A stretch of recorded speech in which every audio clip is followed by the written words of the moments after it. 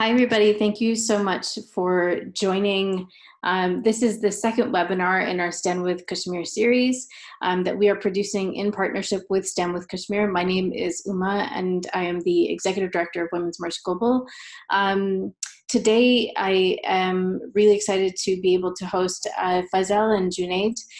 We are going to have a very in-depth discussion, and I want to just go over a little bit how the webinar is going to work. For all of those who are attending, thank you so much for joining us. You will see on the bottom of your Zoom screen, if you're not familiar with Zoom, a little box that says Q&A.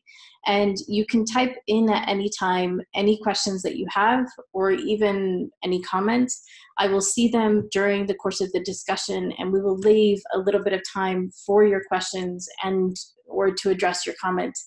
I would like to remind everybody to be civil in your comments and your suggestions and your questions. The topic that we are talking about is not an easy one, but at the same time, we must be respectful in this space. And so please abide by those principles.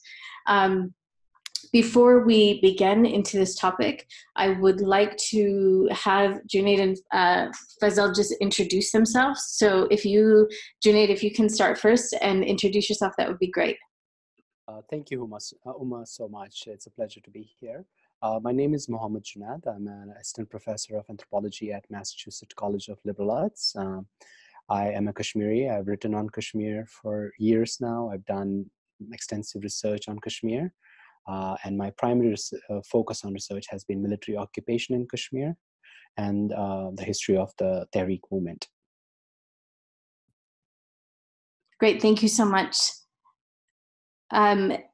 If you can introduce yourself, sorry, Mohammed. Oh, were you not able to hear me? No, I can hear you just fine.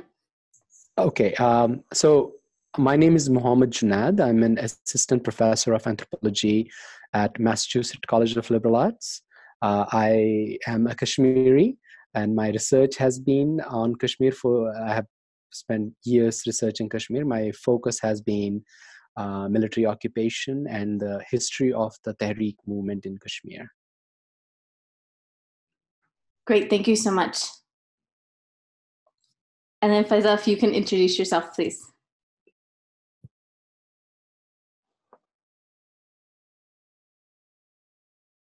My name is Faisal, and I'm a child of Tehreek, as Junaid pointed out. I was born in the 90s. I started blogging when I was 13, and then I became a journalist. Currently, I'm working in Istanbul, and I'm also a student doing my master's in international relations. Great, thank you so much. The topic of this webinar is quite a serious one, how to survive in the world's most militarized zone and the daily life under occupation. Currently, one could say that Kashmir is now under its 59th day of occupation, but it's also been 30 years of occupation. Junaid, I would like for you, if you can, to just give a brief overview of the very brief, because it's not brief, but the brief overview of the very complex history when we're talking about occupation for those who have absolutely no idea what's even happening in Kashmir, just to paint a picture there.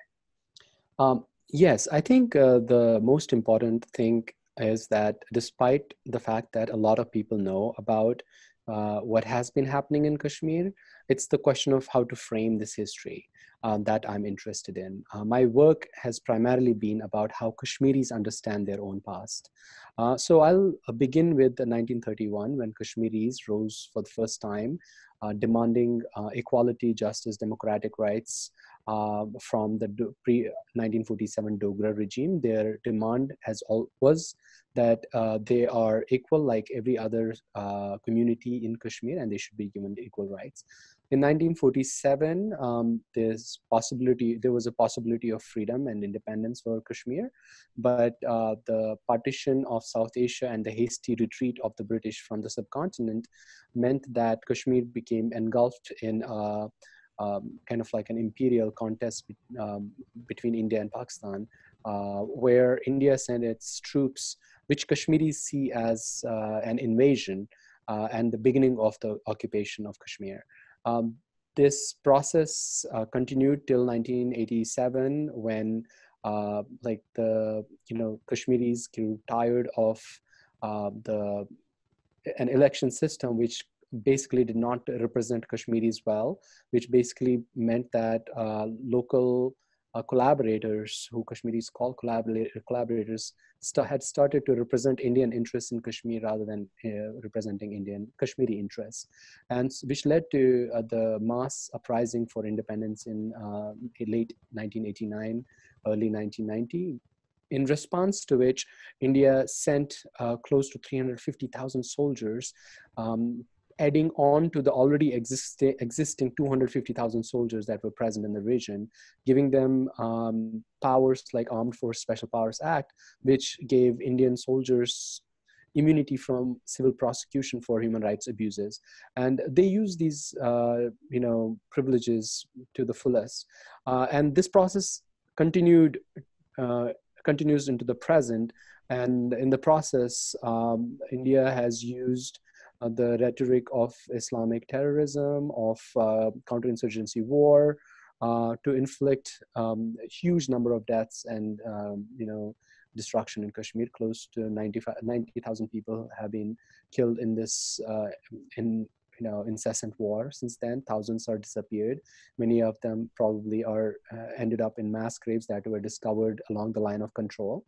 And there are reports of rapes, of abuses against women that have been reported by human rights activists in Kashmir, but do not get much media attention. So yeah, it's a long, complex history, but also a simple history. One could think of this as a continuation of a process that started in 1947, and it's continuous intensification. I want to just go back to something that you just said, which is that one could see this as a long, complex process, but it's simple as well. And yet to outsiders, for those who have no idea of the history between India and Kashmir, it just seems like the past 59 days, right? The article was revoked and then the occupation happened, where in reality, this occupation has been going on for quite some time. Can you just dive into the complex but simple narrative? Because on one hand, in the last webinar, we talked about how India is able to really paint this as some, as an issue, as you brought up, in terms of Islamophobia and Islamic extremism. Can you dive into that just a little bit, please? Yes, the story that India likes to tell the international community is that Kashmiris cannot be given freedom because they are Muslims.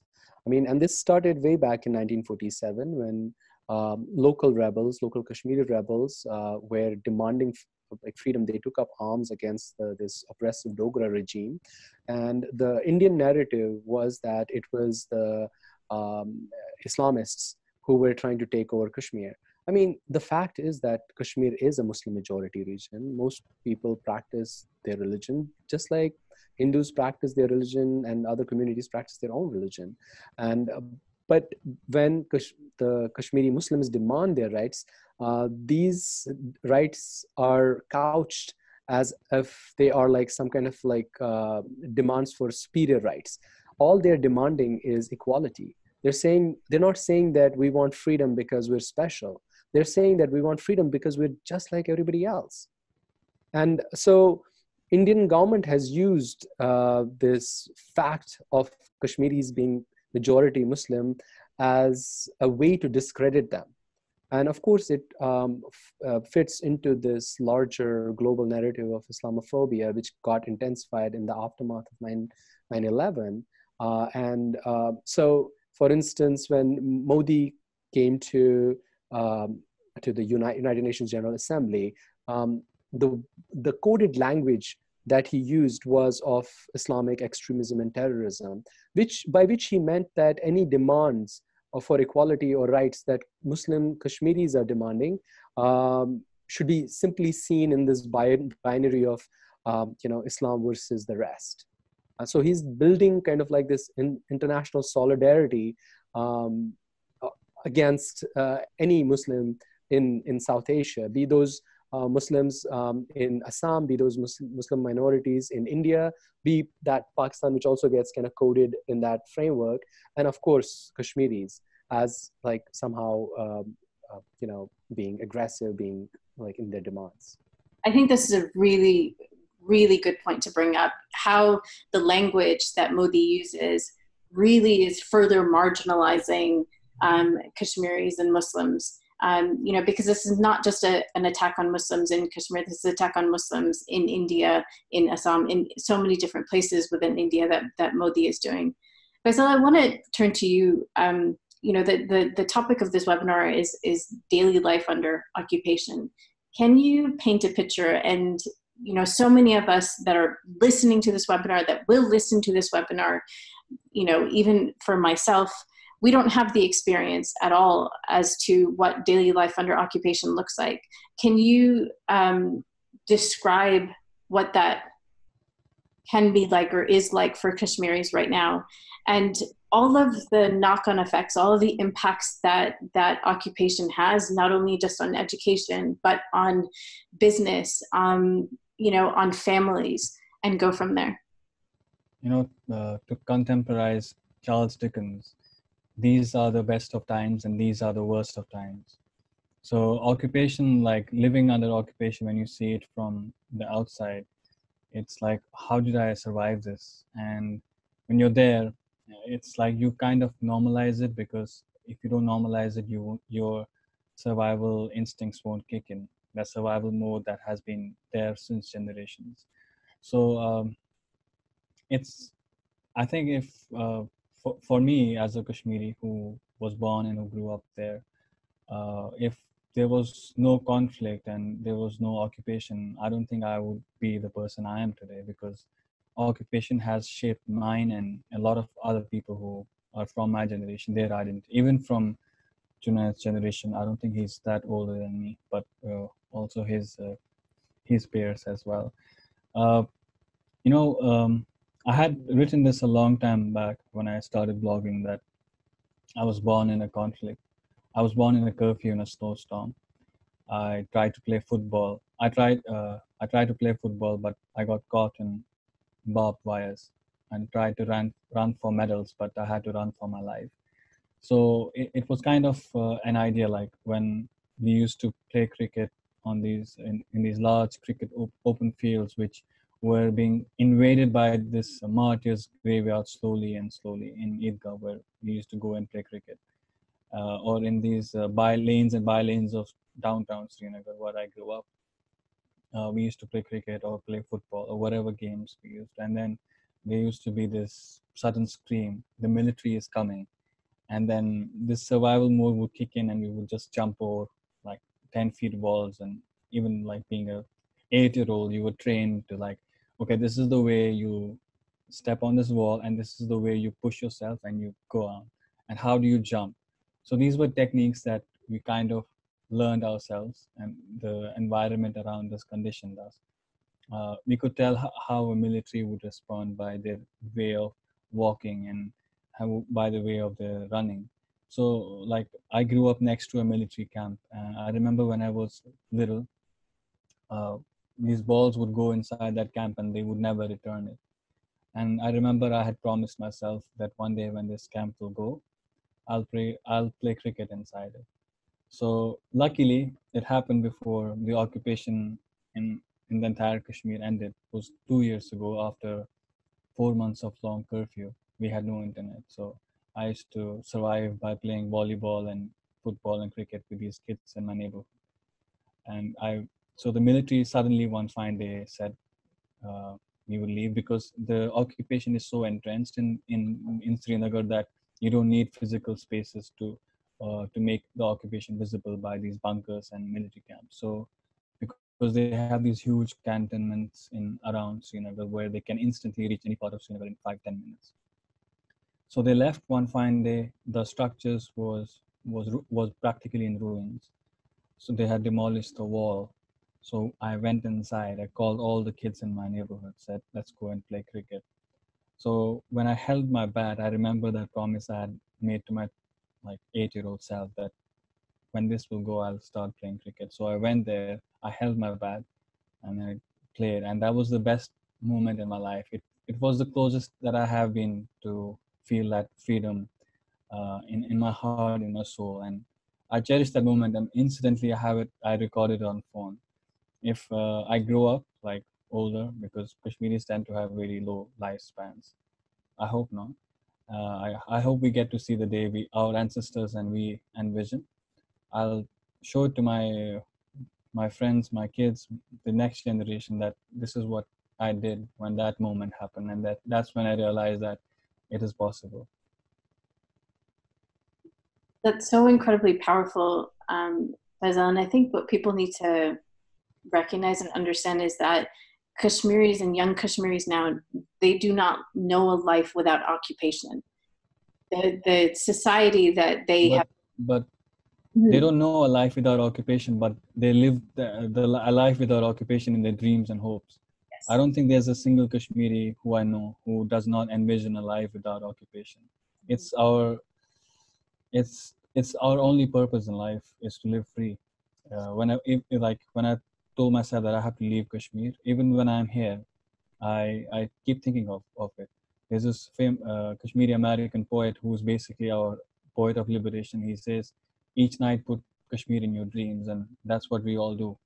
So we have seen how it feels like. We have seen it in our dreams and hopes, and it's there. We know how it's going to be, but it's not there yet. We're working towards that. That's the whole idea.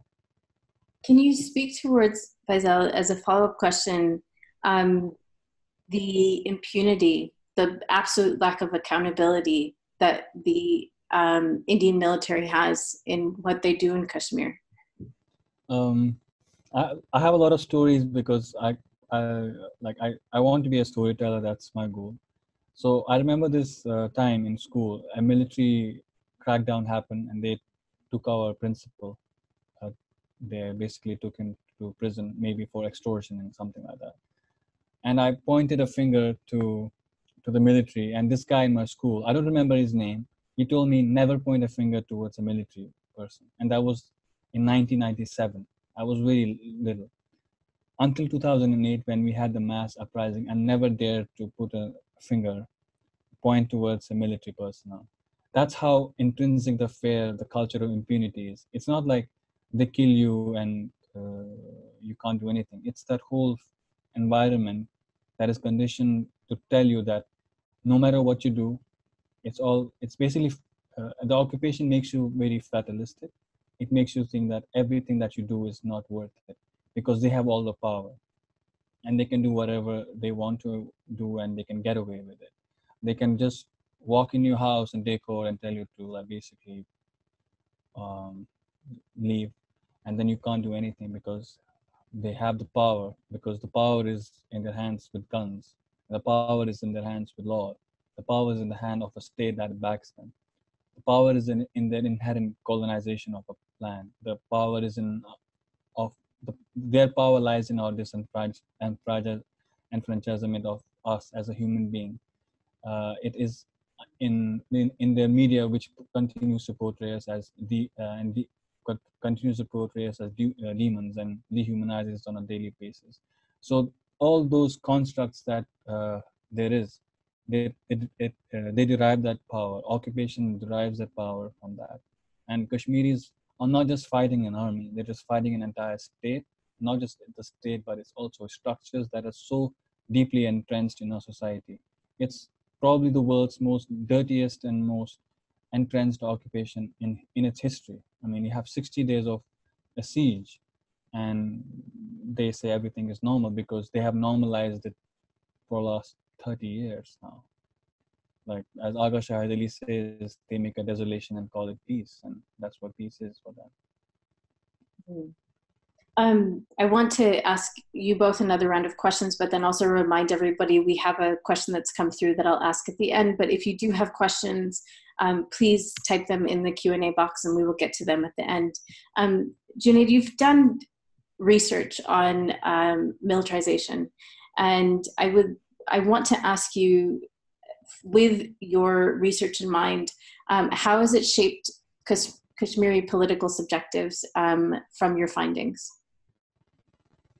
Well, as you can hear from Faisal's anecdote as well, a lot of us, a lot of younger people who have not seen any normal except the abnormality of the occupation, we have grown up with dreaming that there is light at the end of the day, that we believe in a future of freedom and freedom from occupation.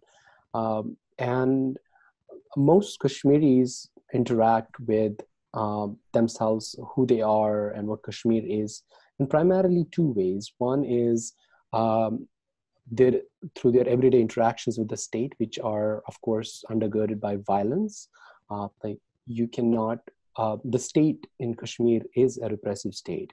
State in Kashmir is the state that wants to control you, control your voice. It wants to turn your body into like an object that it can inflict pain upon. So every interaction, be that on the street, be that in the school, be that in your own home, is laden with fear, is laden with anxiety. So that's one way in which Kashmiris have internalized an understanding of state as necessarily an enemy, and which is of course borne by facts, because that's how most Kashmiris interact with the state. Second, they look at their own history. They try to find themselves, try to understand where are they placed in relationship to other societies. How do they see themselves in relationship to their previous generations? I mean, I told you at the beginning that the framing is important. And this framing is not simply a political convenience. The framing is the Kashmiri framing, that Kashmiris understand their history as a history of suffering, as a history where one foreign ruler after another foreign ruler has come and taken away our our freedoms. And so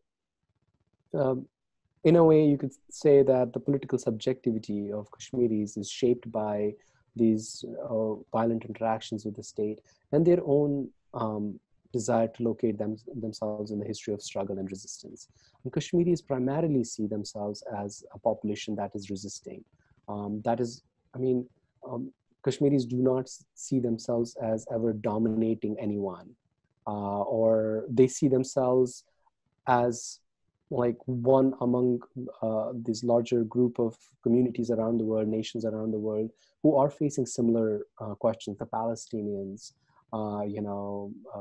people in other places where similar occupations are taking place. As a follow-up to what you've just said, I mean, this you said, and I'm just remembering this off the cuff. You said that Kashmiris do not see themselves as ever being in power over anybody else, and that this daily life under occupation is something that becomes embedded within the narrative. I'm paraphrasing here. And you also brought up the Palestinian context as well. This everyday living under this occupation, I mean, is changing, has changed almost the DNA of Kashmiris that are living in the valley. And when we're talking about the subjectivity, it's, I don't know, I find myself struggling with the understanding of how deep occupation really is embedded within Kashmiris, on a day-to-day level. And I say this as an Indian Brahmin that is very aware of the Hindu right wing, Hindu nationalism, and everything that has done up until this point. So I guess I'm having an existential crisis in formulating this follow-up question to you. But can you expand on that a little bit more? Well, I think that every society has some kind of a moral understanding of themselves. You know, there's a moral center, how they imagine themselves. I mean, it could be true of every society that they imagine that they're not oppressing anyone. But in the case of Kashmiris, they strongly believe that they have never been in a position of power over others. That even in cases when there have been other minorities, even those minorities have typically been in a position of power over the larger Kashmiri Muslims, and which makes most Kashmiris ask, why is it happening to us? You know, when we don't deserve to be occupied. I mean, occupation is not something external to Kashmir. It's not like out there in our public spaces alone. I mean, of course, I've written about like how the infrastructure of occupation can, kind of shapes our everyday activities in Kashmir, in simple things like walking freely. But it's also embedded in our self-consciousness now, that everything from how we wake up in the morning to how we spend our nights and days is shaped by occupation as a real fact. It is not, when I talk about occupation, I'm not simply talking about legal occupation under international law. I'm talking about occupation with all of its materiality, all of the power that it has over our life. Its power to determine whether we can live or whether we can die. We must die. Its power to determine whether our children can go to school or whether they should just stay home. Its power to determine, whether how our economy should function, whether there will be transportation today, whether I will be able to go to see the doctor today or get medicine today. Every little detail of our lives is shaped by this. Like, there is no Kashmiri who does not make everyday decisions, little mundane decisions, keeping in view that there is an occupation around. Mm-hmm. So that's what this occupation has done to us. Thank you for expanding on that. Faisal, last question to you before we get into the questions from the audience. We've talked about the kinds of things that military occupation does to Kashmiris. How do Kashmiris resist? Is there a space for resistance, and what are those actual spaces for resistance? And can you, if there are spaces for resistance, can you expand upon what they look like? Is it online activism? Is it street protest? Is it the Kashmiri diaspora outside of Kashmir itself? Okay. Going back to Agha Shahid Ali again, because I have been reading him a lot, so derive a little inspiration from him. So he went to Barcelona once, and this is how the poem starts. So this woman at the counter asks him, "Are you carrying anything dangerous?" And he says, "Just my heart." So in Kashmir, people who resist the occupation is not just by streets. It's also mental. It's also spiritual, as well as it's very inherent in everything you do. Like, I was speaking to my mom a couple of weeks ago. She was here a month back. I asked her, do you walk in Kashmir, in Srinagar, where I'm from? Do you walk like you used to in Istanbul? I got her like these Nikes after a long time, and she was very happy about it. So I asked her, like, do you walk in your Nikes in Kashmir every day? So it's a very small, mundane thing, as Junaid said. So she said, no, I can't walk because the military is everywhere. So the only thing I do is I just go through my videos that I took while I was walking in Istanbul, just reminiscent of what could have been with these new Nikes if everything was fine in Kashmir. So resistance there's a lot of spaces in Kashmir. But the thing is that the occupation takes over every damn thing. You do street protests in 2008. We had million-man marches before Tahrir happened. We had people organizing protests through social media. The state took over the streets. The state is taking over social media. They're impersonating Kashmiris and trying to say that, okay, these are Kashmiri voices when they are not. And that is that. But also, it's also, when you say you're a Kashmiri, with all that structures of violence, with all the narratives that are being played out by the state and its media. When you say you're a Kashmiri, you're making a political statement because you're denying that India has taken over identity. Because those who say they are Kashmiris, they don't identify themselves as Indians necessarily. So the resistance is from there. If you say you're a Kashmiri, you resist in your existence. First of all, you resist when you wear your when you wear your ethnic or cultural um, apparel, when you eat Kashmiri food, or when you talk in Kashmiri, because all of these things have gone through us all. When you listen to Kashmiri music, when you go through these poets that have written about Kashmir, when you read history, when you teach Kashmiri kids, when you do these webinar sessions, when you tweet on Twitter, when you post on Facebook, when you make an Instagram story, when you post something on Snapchat about Kashmir. So everything, the state has tried to take over of these Kashmiris. But there's also this resistance that is happening everywhere on all surfaces, because resistance is not just through guns, and it's not just through protests and stone. It's also all these collective resistance that shape our identity, and we keep fighting. Like if as long as you say that you're a Kashmiri and you understand the context, you know the history, uh, it's inside you. As I said, when Agar Shahid said that the most dangerous thing about him was his heart, and also the fact that we have been fighting for the last 500 years. This is like a generational struggle that has been going on, like just like the Catalans in Spain, and we have our own elements of resistance. We have the slogans that Kashmiris used when the first Mughal occupation happened. They are being used against India now. So there is this 500 years of occupation. The same slogans are being used against different types and different dynamics of the occupation. So as long as we exist as Kashmiris, as long as we profess and we see ourselves as Kashmiris, we will continue resisting, because our existence, which the Indian state does not want, is in itself resistance to that. And we are trying to humanize our own spaces. We're trying to sing, we're trying to write poetry, we're trying to write books, we're trying to get into academia, we're writing stories about all these mundane things, but they're also, for me, a part of an external and collective effort to fight an occupation, because occupation doesn't just come for your homes and streets. It comes for your mind. It wants to make occupation a part of your life. It wants to take over all your identity that you have. And when you resist that through these little things, you are fighting an occupation. That is resistance for me as a Kashmiri.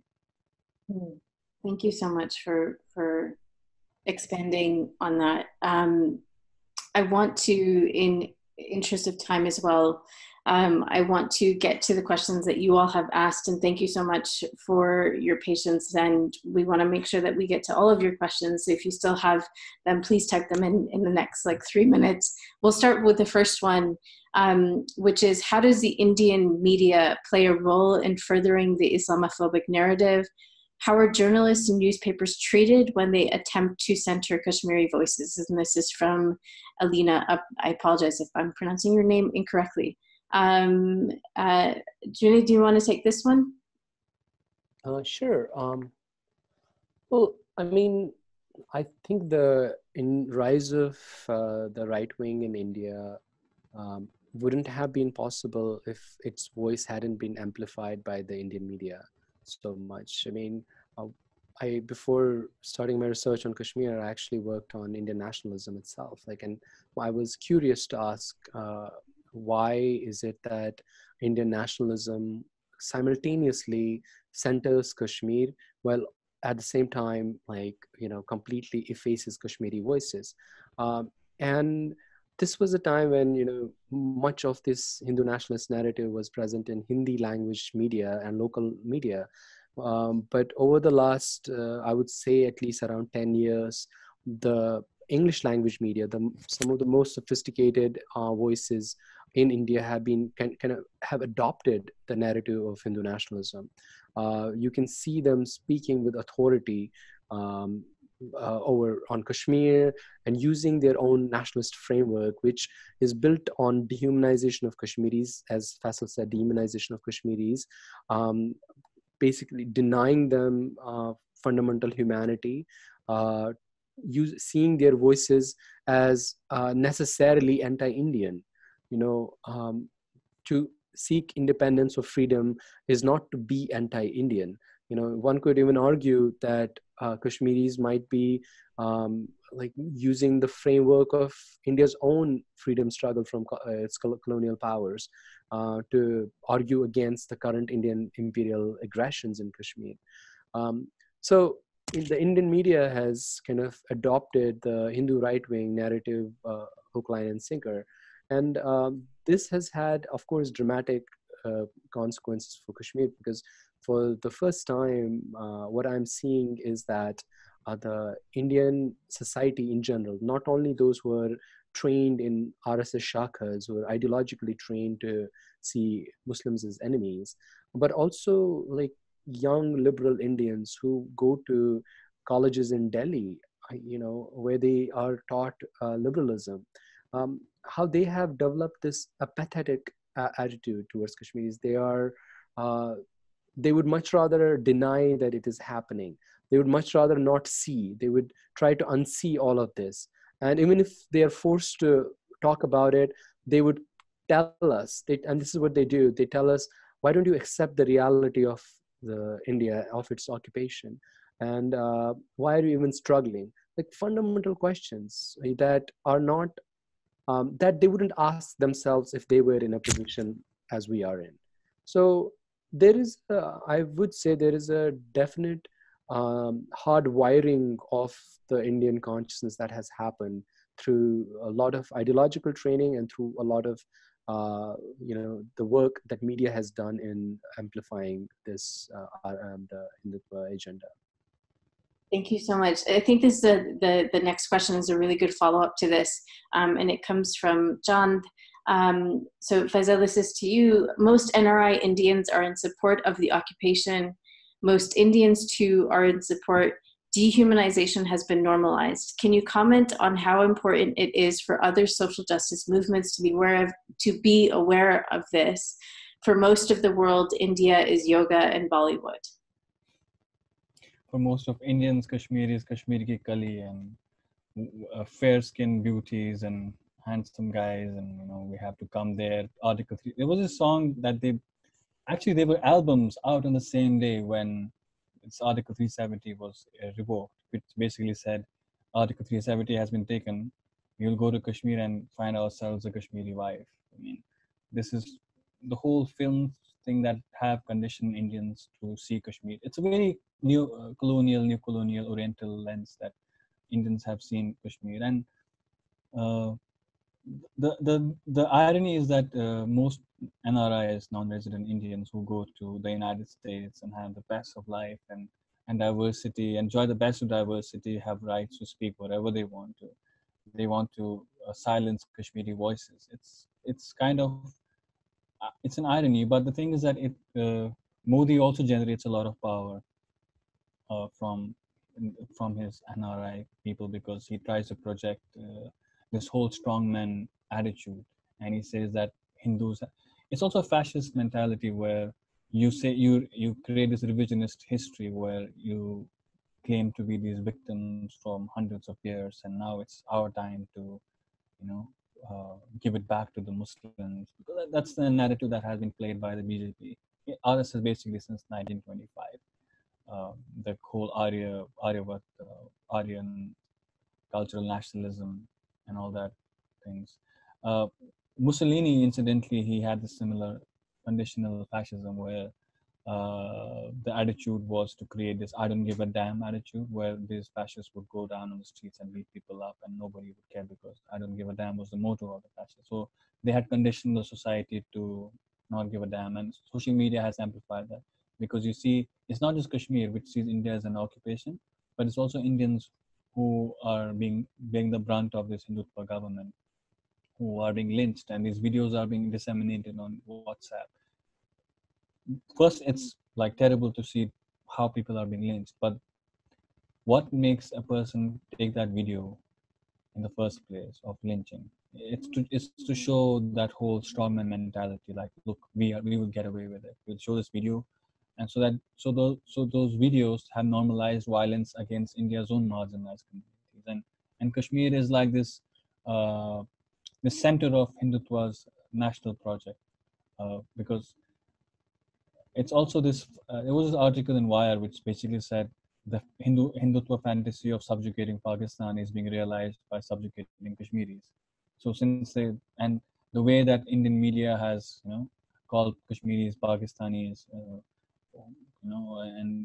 and try to dehumanize them and demonize them with the whole journalism of that genocide, basically in when that Pulwama attack happened, which killed 40 plus Indian soldiers in Kashmir.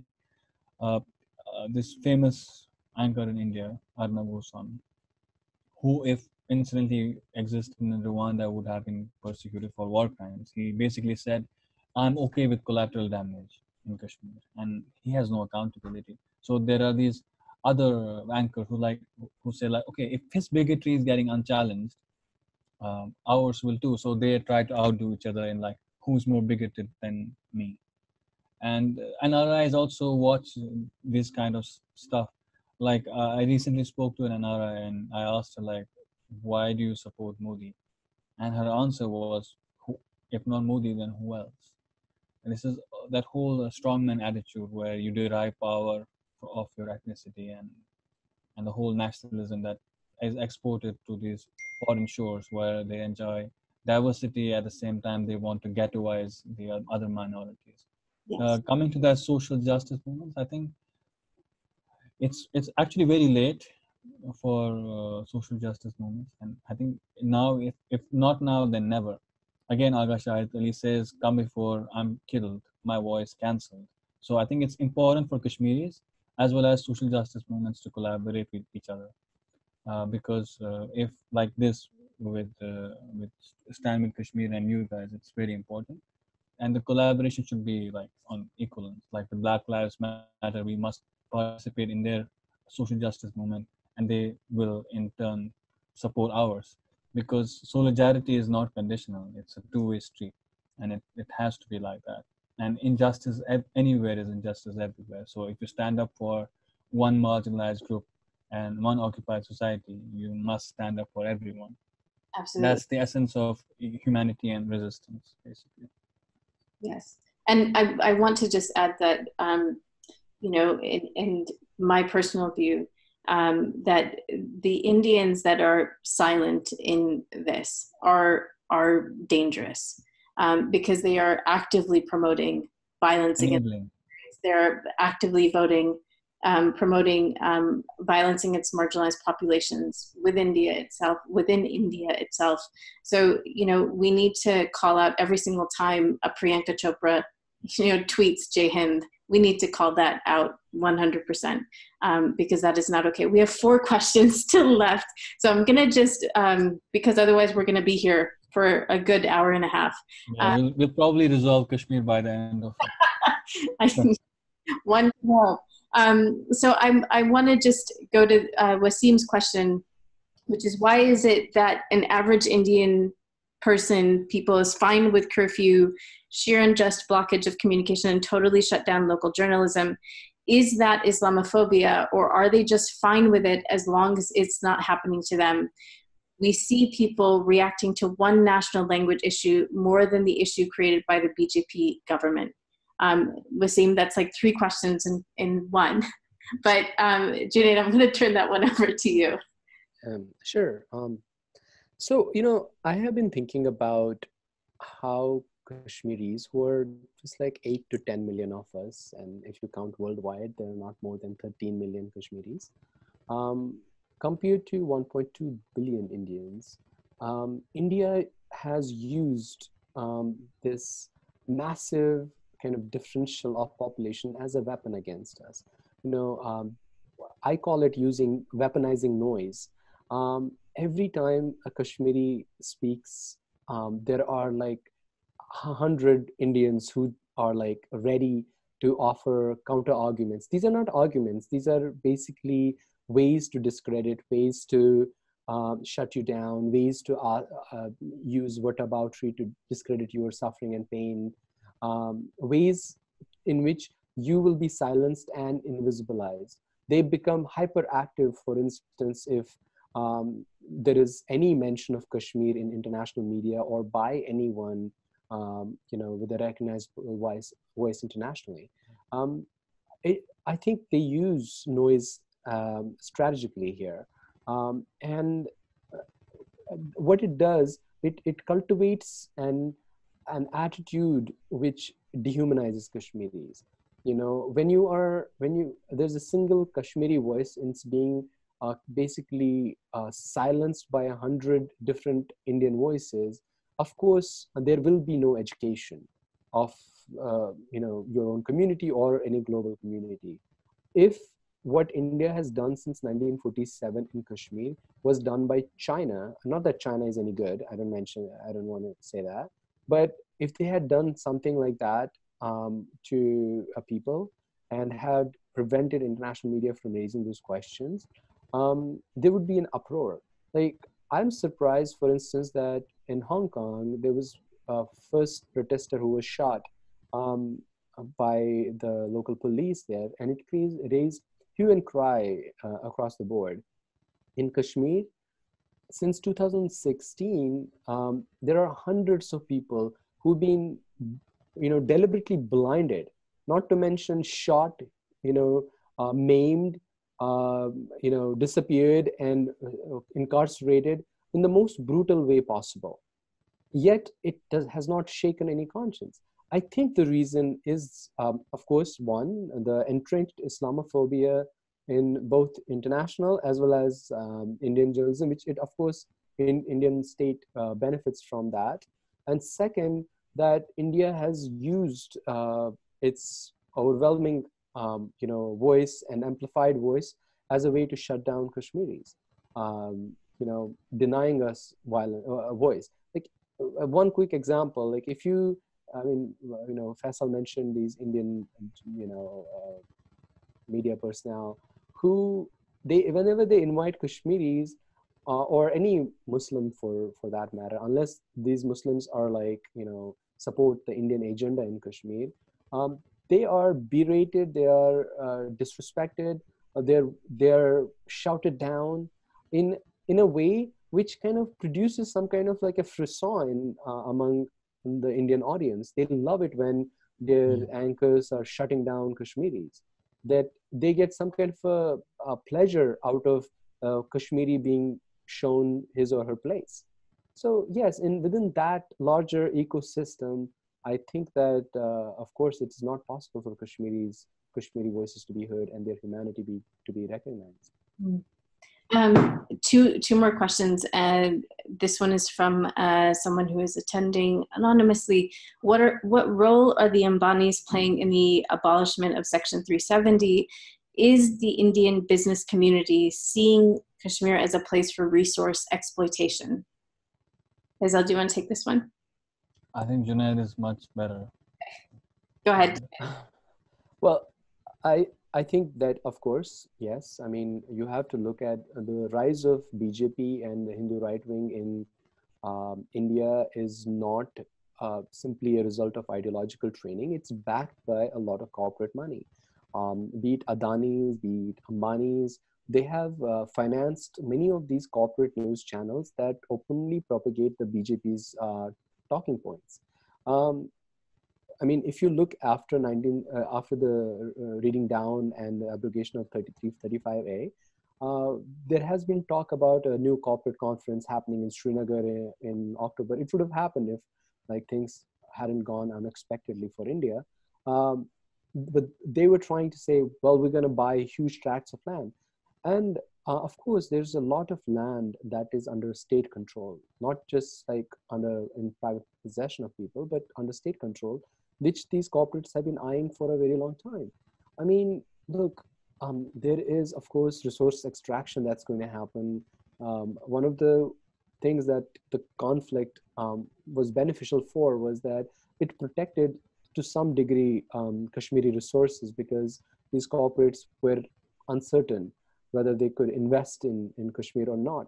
And although if they wanted to, they could, because they could still have 99-year leases, which are equivalent to actually owning land.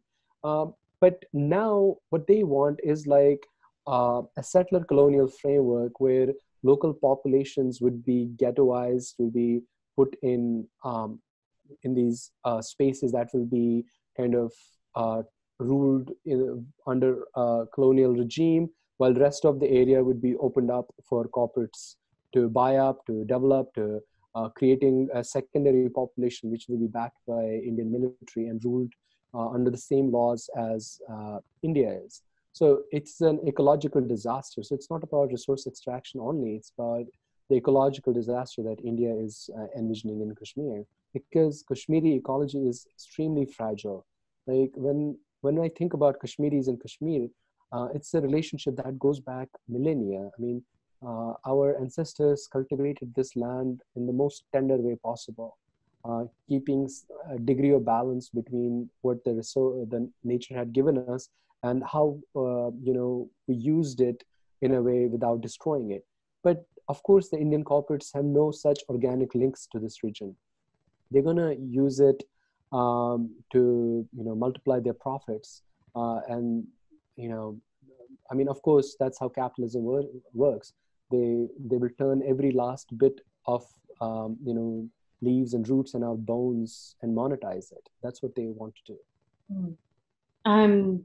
Last question to you, Azal. This is from Kushi. I'm pretty sure that I am losing touch with reality. I write to keep myself sane. It is day 60 now. It's 12 a.m. where I live, now 12:20. How do we truly help our home? Is there an agenda we should follow? What comes first? Again, Aga Shahid Ali. I've been reading him a lot these days, keeps me sane. He says in one of his poems, he says, humankind can bear everything. So what we are going through now, an assault on our identity and our existence, we will bear it too. I mean, we are survivors. I mean, that's what we are. We have survived occupations, and we have survived crackdowns and massacres and killings and murders and days without water, days without electricity, snowfall, and all those crazy things. But but we always understand that we have to continue to live as we want on our own terms. As a Kashmiri who is outside in a diaspora, it's a very frustrating time. To be honest, I was telling my friends that I find rest in a war zone. If I was home, I would be more at rest than being outside where I am so restless. It's a thing. I don't know how to say it. In Kashmiri, we say "Chairishu tharpedi kararyo," which is an ancient proverb which means a sparrow only feels at rest when it's on its own branch and inside its own nest. So yeah, I mean, it's frustrating. There's always that much anxiety and restlessness. I mean, I talk to my family in my dreams now because I haven't been able to speak to them for like the last 2 weeks. So I have conversations with them. I'm pretty sure it's for a lot of us, because we take a pain more because we feel it, because we have personalized it. Being outside, you can do a lot of things. First of all, you should talk to people, your friends, about how you feel. You should share your experiences, because if you isolate yourself, it will only make it worse. You need to create a community of your own where you can go and share your pain and anxiety too. Second, you should, if you're working, you should focus on your profession and improve your skills, because they are going to come in handy someday or even today. And if you find any networks of solidarity with Black Lives Matter, Palestinian societies, Indian societies which are for solidarity with Kashmir, or any society that works for people or works for any marginalized community, you should participate in them, because that will give you a feeling of home. Uh, and listen to a lot of Kashmiri music and try to cook Kashmiri food. That's the best thing you can do to feel better. And also read and write a lot. And don't stop writing. Whatever you skill you have, keep using that, because that's also a way of resistance. Don't stop fighting. And there's always this thing we always say, "Soon Vakti," which means our time will come. Too. So we shall wait for that day. We shall We shall meet by the gates of paradise when the soldiers return, when the soldiers disappear and return our keys. Aga Shahid Ali to end this. Thank you so much. Thank you to both of you for taking your time. You know, one thing that is always interesting about these webinars is that this you know, we have Kushi that's in a time zone that is at 12 a.m. You know, I'm in Europe. You two are in different locations. We have people in the States that are joining us. This is an issue that hits many, many people in different ways. And so I want to thank you both for taking the time to really share your knowledge with us and share your presence with us on this webinar. Thank you to every single one of the attendees that are, you know, from wherever you have joined us and wherever you are going to be seeing this, whether it's on Facebook, whether it's on YouTube, or another medium. Thank you so much for taking the time to really expand your knowledge in regards to this issue. Silence is not an option. Please make sure that you follow Stand With Kashmir, our really great friends with Stand With Kashmir. They just did an incredible silent vigil in New York this past weekend. And so definitely check out their website. We'll make sure to put the links in the next newsletter that we send out. And then stay tuned for our next webinar, which happens in 2 weeks, and then 2 weeks after that. So thank you everybody for joining us. Thank you so much, Junaid and Faisal, for joining us. Thank you. Thank you so much, Uma. Thank you, Faisal, too. Thank you. Bye. Bye.